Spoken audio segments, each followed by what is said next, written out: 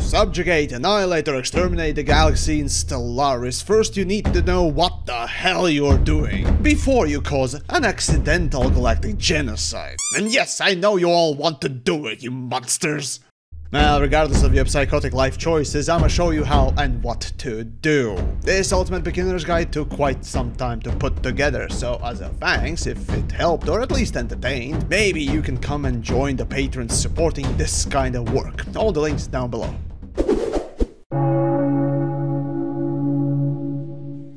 Well, the current version is 3.something4 version. Hopefully the information I present today will stay more relevant than just 1 week due to how often developers change the game features. Now, in a way, of course, this is one of the things I've been championing for game development, but damn it, how am I supposed to make decent tutorial, Paradox? Anyways, all the useful links and timestamps will be down below, so do look them up. Now, let's jump in.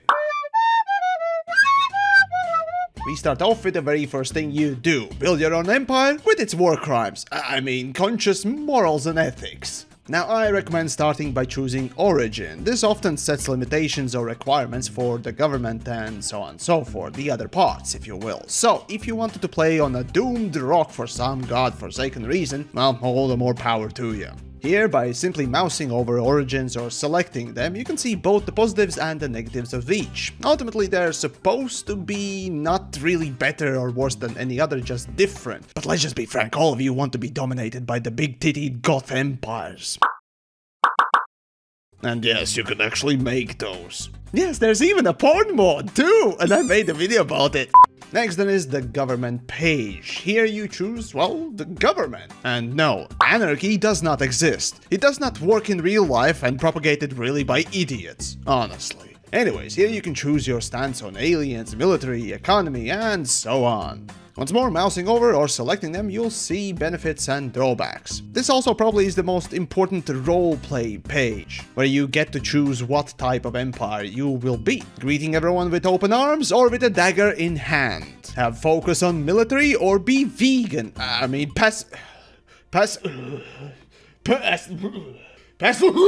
Oh gods, I can't finish the word, it's so disgusting. You know what I meant. Nintendo fanboys. I personally love Gestalt consciousness and hive minds as governments. Everyone's united and you don't have the nonsense of having a planet with 200 languages, most of which are an absolute joke. France. Anyways, you also got a list of civics to choose from. Again, they are just simply small buffs and modifiers that, depending on the chosen ethics and authority, will be grayed out, or not. Then we move on to traits. Here again you can choose from a list of little buffs and nerfs. However, here you can properly focus on specializing your empire onto something, be it science to make a tall style empire with few planets and smaller territory but having increased efficiency, or a wide one with lots of territory but handicapped technology. I actually went into this topic on a separate guide, so do check it out on how to build these types of empires and how they play out. And finally we move on to the very last function affecting part, name and class tab. Here you get to choose your own name for a planet and system, so you know to choose something really smart.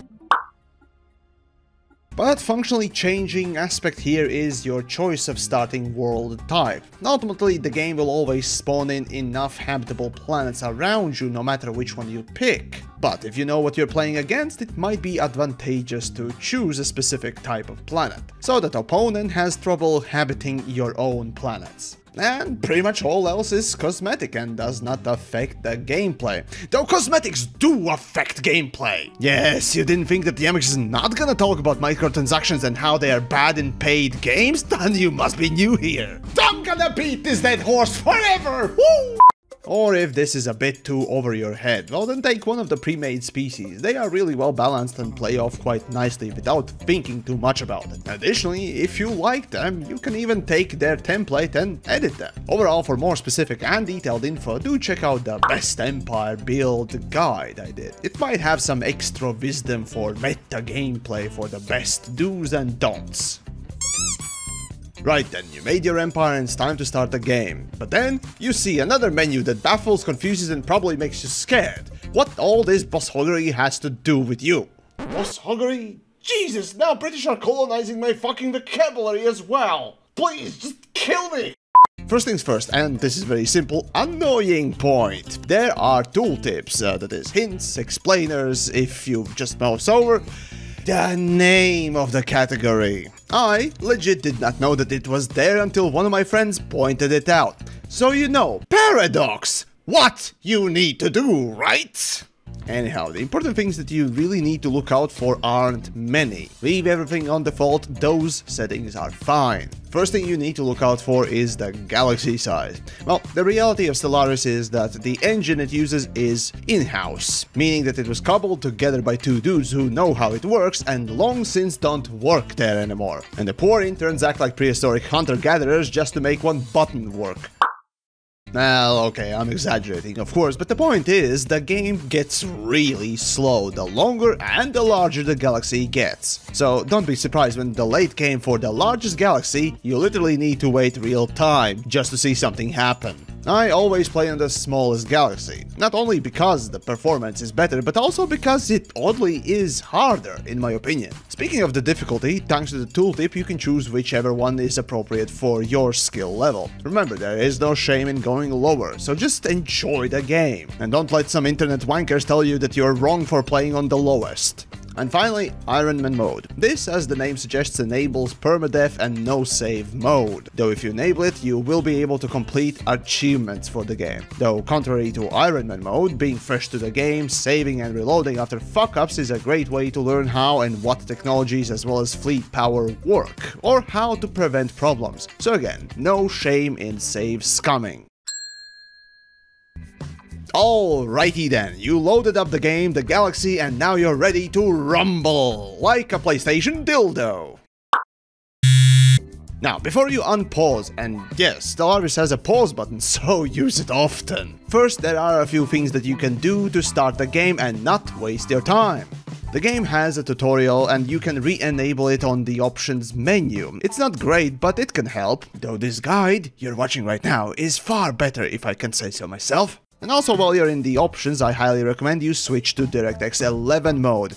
Yes, this game engine comes from the DirectX 9 age. Despite the fact that by the time this game was released in 2016, DirectX 12 and more importantly, Vulkan were already out.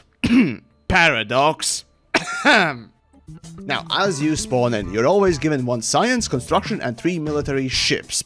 Starting with the science ships, these are used to explore systems and linking threads between them, surveying the system so that you can build and expand your territory later down the line. Basically, this ship is the first one you send anywhere. So then, surveying systems. This must be done before you can expand anywhere, so right-clicking on a different system opens a menu with survey option in it. Like a typical RTS, you can, by shift-clicking, queue up orders. However, right-clicking ain't fun. There is a faster way by selecting your ship, then survey button in the bottom corner, and then you can shift left-click, and voila, no extra clicks. Now, since the last few versions, like many mods available at the time already for the game, developers finally gave automatic surveying as a standard from the get-go. Enabling this option will tell the ship to go survey any system around it at random. Very good feature for the late game, especially for the bigger galaxies. However, I do not recommend using it at the start of the game, and I'll explain why in a bit. Now, what I do recommend doing first is starting to build 2 extra science ships at least, and sending them out once they're ready to survey different directions. Oh, and the science ships also need scientist leader to function. These, like other leaders, can be purchased for Unity. Next are construction ships. These are only used for building outposts and refineries in the system, expanding the territory and making resource gathering buildings. Later, of course, doing a few other things, but that's for the late game. Now, what I recommend doing with these ships is to make them follow science ships and build out the territory as they finish surveying. For this, I usually recommend building another construction ship or 2. Personally, I never needed more than 2 ships overall, but they are cheap and don't need a leader to function. To expand the territory and before you can collect resources from a system, you will need to build an outpost, which costs alloys and influence. The smartest way to play Stellaris is to expand from choke point to choke point until you find an opponent empire. If you manage to block off other empires at the choke point, the more territory you'll have to build out later, without the fear of them jumping across. And it also will be very important for defense later, so find the choke points. Oh, and a new addition to these construction ships also is the auto resource building button. Like auto survey, this is a really nice addition and actually quite useful from the word go. Now, as for the military ships, well, as the name implies, they are fighting force. However, until your first war, you really don't need to buy or use them. What you instead can do is strip them for a little bit of alloys. Open the ship designer, untick the auto design box, clear the Corvette template, remove the hyperdrive on top, save, and then force the upgrade onto the 3 military ships you have. You gain a little bit of alloy boost from that, good enough for maybe 1 outpost. So you might as well get it, but it's not that important. Of course, we'll get into fleets a little bit later. But before unpausing, of course, choosing your technologies also is a good idea. With technologies, yes, Stellaris has a big-ass tech tree, but you also can't see it in-game, which is kinda sad, but regardless, basically, you always will be presented with at least 3 options to choose from, and once that is researched, you get to pick another one. At this point, I won't stress about any of the unlocks or whatnot else, just pick whatever works for you at the moment. It's pretty much the best and simplest thing to do anyhow. However, there is one specific technology that you should absolutely get as soon as you possibly can. Strikecraft. Take it immediately. Trust me, this will be very important in a little bit. But before we do that, head to your first planet, open up its menu and take a look at the details and get acquainted.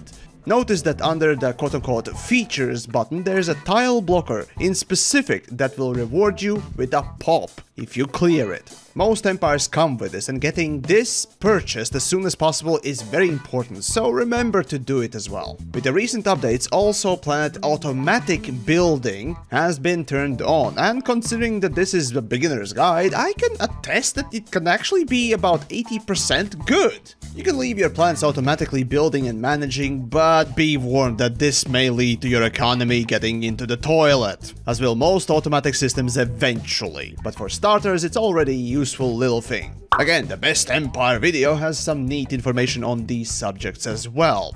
But that aside, it's time to... Yes, it's time to let it rip, like the fart that you held on for too long and now has stained your pants. Better yet, you can slow down or speed up the game at will, with the controls at the top right corner. Frankly, I've always played at the top speed, even from day one. I mean, you got the freaking pause button, so what does it matter? Now that the game is going, I might as well explain the basics of each resource. Of course, you can mouse over them and take a look at the details, which is quite a useful way to see what the most consumption and where it goes. Energy credits. They're basically like money and used for medium for trade, unlocking tile blockers, and if you have 0 resource in this category, fleets will lose half their power. Minerals, used for building planet districts, buildings, as well as resource stations in systems. Food, well, self-explanatory. If there's a deficit, you're basically Pol Pot. Consumer goods and its reskins. Keeps the pops happy, and again, if you don't have enough, you're basically Stalin. Alloys are for building outposts, space stations, and ships. Influence is for building outposts and claiming systems for war. Unity is needed to buy leaders, scientists, fleet admirals, and getting traditions. And finally, exotic materials are for different boosts in policies, upgrading buildings, and technologies. After that, F3 or in the side market opens up the market, very useful for things when you need something or have too much of something. Policies menu open with F7 has useful buffs if you can afford them. I rarely bother with it myself, but it can be really useful. Though watch out not to screw up your Unity intake. As the game progresses, you will see a lot of random pop-ups. Yes, ladies and gentlemen, we are returning to early 2000s internet with Stellaris over here. Pop-ups, pop-ups, and more pop-ups. And some of these pop-ups even have multiple choices. But seriously though, these events, even if they are bad, can be worse if you ignore them and don't follow up on them. So it's better to pick options that more likely will continue its event. Another pop-up type you'll see a lot is anomalies that science ships discover. These, unlike other pop-ups, can be left alone and researched later. In order to find your opponents, actually this is the best choice. Oh, and for all the relevant events and their research and progression, always check the status menu by pressing F2. Here you'll also see victory rankings and your relative standing. After a while, thanks to accumulating Unity, you will see traditions pop up and you get to choose your first one. These are miniature tech trees, if you will, with even more modifiers and options unlocked when chosen, so take a look and examine each. Now, it is recommended that you complete each tradition before starting a new one, as with each time it takes more and more unity to pick the next trait in the tree.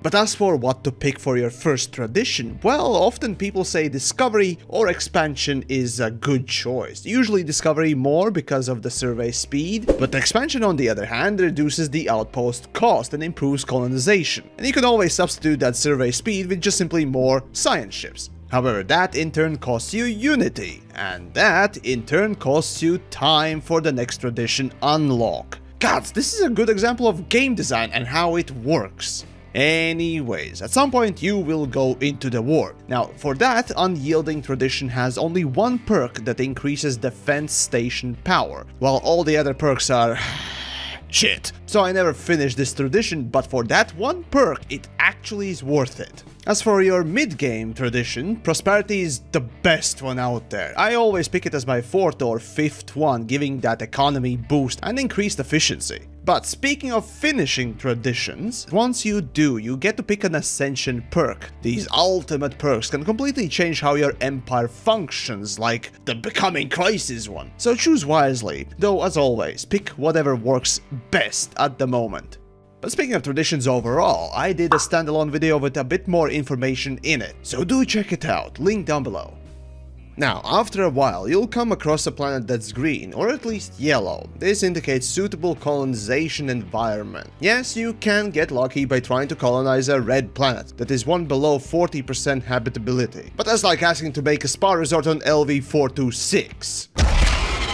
Basically, you click on a planet you want to colonize. There's a colonize button on top, and from the species list you choose one of them. The game will automatically build a colony ship from the nearest starport with a shipyard and send it there. After colonizing a planet, the topic of planet management once again comes up. Again, the automatic mode is actually a nice beginner-friendly thing, so you can leave it on, but keep an eye on it. It might sprout legs and gain self-awareness. In order for this system to properly work, you will need to activate the sector economy type. Open up the sector menu and select one of the options. I say balance just works fine, so go with it. Add some resources for the stockpile, and hope to space banana gods this does not end up in planetary revolts.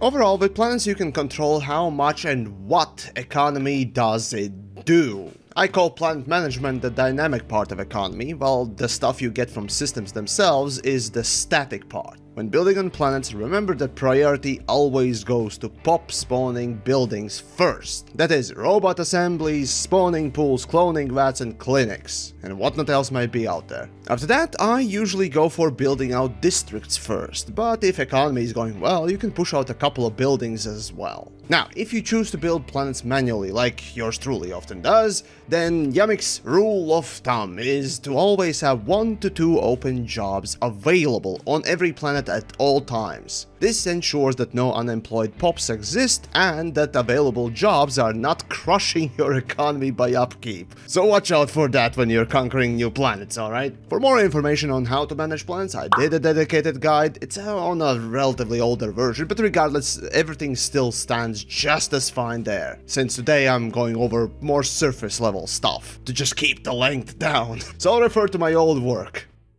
After a while, your science ships will come across some aliens. This is where you will need to use envoys to study and investigate them. Once you investigated said aliens, they will appear in your contacts tab. Aliens that have opinion numbers next to them are active empires and not just single system traders like salvagers or artisans. And here you can start enjoying the good old art of bullshittery. I mean diplomacy. With diplomatic and economic moves, you can improve or harm relations. With good relations, it means that the empire will be more inclined to help or accept deals that you present. Bad relations means that they will declare war on you. Yep, even the pathetic cowards will attempt to kill you with enough hate. Here, you can almost predict which one of them will take on you first. Now, before any of that, as you have found an active empire, it's time to cut them off at the nearest checkpoint and build a defense station. This is the most crucial part. Setting up borders is probably one of the most pivotal points of your empire's history. Generally, you won't have enough economy to build enough military ships to defend properly, so cheapest and best way to survive is the good old defensive wall. So select the choke point system in the node list, open up the system menu and select outpost. Upgrade it to give it building slots and more power. This is where the Strikecraft comes in. Throughout the game until the late game, Strikecraft defense stations are incredibly powerful, while being also incredibly cheap. Additionally, with unyielding perk I mentioned before, these stations will be the reason you survive, and even maybe win the game. Thanks to saves coming, in case the station just cannot repel the first big attack, building additional defense platforms may be helpful as well, but they are costly. But the worst thing that can happen, and you must look out for, is that opponents can completely bypass the attack range of the station. Yes, enemies can just go around your station, and that massive wall may just be a distant lighthouse that shines with intense hatred but does nothing. So picking a good choke point is important, so don't be afraid to sacrifice one or two systems if those are not suitable. So now, you're just gonna be waiting for the war. Or if you're inclined, I guess you can try diplomacy. Alright, well clearly MX prefers to greet every living being with a fork stab in an eye and a pitchfork up a kidney, but granted, you can if you're diligent enough to simp so hard for an empire to convince them to have an intercourse with you. I mean, in political manner, that is. One example of getting strong, or at least preventing attacks, is creating a federation. Thanks to the diplomacy tradition and one of its perks, you can invite a friendly empire once you pick it to start one. And when one of you gets attacked, the others are automatically involved as well. And additional fleet sharing also is a great idea. So there are a couple of interesting things if you don't want to go quite explicit on everyone else. Thanks to diplomacy and changes in the subjugation system, you can even convince a stronger empire to become your vassal. Matter of fact, I made a whole guide on how to vassalize the whole galaxy. Though fair bit of warning, it is a sponsored video by Paradox. And the final part of the diplomatic BDSM, there is espionage as well, where you can use your envoys to spy, gather info on your enemy, and sabotage even their stations. But if I can be honest here, it's way too much effort than it's worth, or even mentioning the brain space that it requires. Damn it, Jane, I can't feed my people. Do you think I have the time to worry about political lobbying about mandatory cocaine injections? But you know, that's just a murder all Xenos yummicks for you. Oh, and speaking of that, when jousting and yakety yaks fail, it's time for war! This is the funnest part of Stellaris. This is when you realize how hard you managed to screw up. Or maybe even succeed on disintegrating the poor little Bobby, the alien species of the galactic history. But to go on a war you will need to know 4 things. How to manage your ships and fleets, what the hell is the claiming system, how to start and end the war, and why occupying planets with armies is still a gameplay. Starting then off with the combat ships. Without your interference, the ship designs are generated automatically, and while you can leave it on, it's just not efficient enough. So instead unchecking the auto designs, then clearing the design, pressing the auto best, then saving the design is going to be notably better. It's still lacking, sure, but at least it's way better for at the moment when you make it. Of course, you can design your own ships here and it's fairly straightforward menu. So I trust you have a brain and know not to eat crayons. Now, if you open up a fleet management window, you can create or change existing active fleets, and by pressing reinforce button, have every available shipyard build all the missing ships and have them automatically go to those fleets they're assigned to, all on their own. This menu is highly important to ease up building your troops, alleviating a lot of micromanaging for setting up the forces in the first place. However, once more, I have a dedicated guide for more in-depth information for fleet building. That will give you not only more information, but outright suggestions on what the best builds could be. For example, did you know that Corvettes, the smallest ship in the game, is still good for endgame? Yes, ultimately you can live off of Corvettes only, and that's great. However, apparently there are some murmurs about the changes coming to Stellaris once more that may involve ship combat rebalance paths, so results may vary.